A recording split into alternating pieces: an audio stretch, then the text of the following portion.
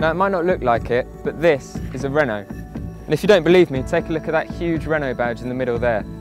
It's all part of Renault's new design language. And this is the first car, it's called the DeZir, that's used the design language. And it includes this full width front grille here as well, and you're going to see that on all future Renaults like the Clio. In here it's the usual concept car fare. We've got this floating centre console here with this glass and leather gear lever, and up here instead of a rear view mirror there's two cameras mounted on top to show you the view out the back.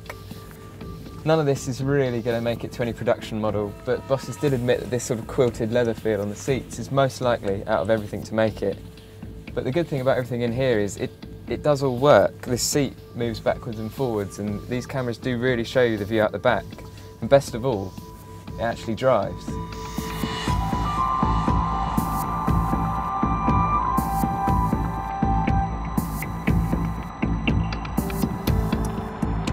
Power comes from the electric drivetrain used in Renault's future models like the Fluence and the Zoe, but in here it's been tuned up to 148 bhp. The body is made of Kevlar, which is incredibly lightweight, and it also rides on a tubular steel chassis borrowed from the Renault Megane Trophy racing car.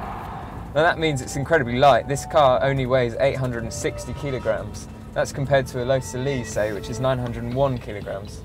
So not only does that mean it's incredibly quick, it's 0 to 60 in 5 seconds, but it also means it's got a pretty good range too. They say this can do 100 miles on a single charge.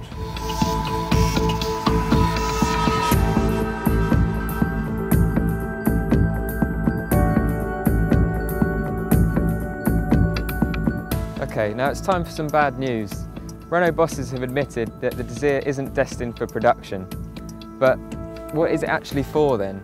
Well, one, it shows that Renault are willing to experiment with their electric technology, and two, it gives an exciting glimpse into what future Renault models are going to look like.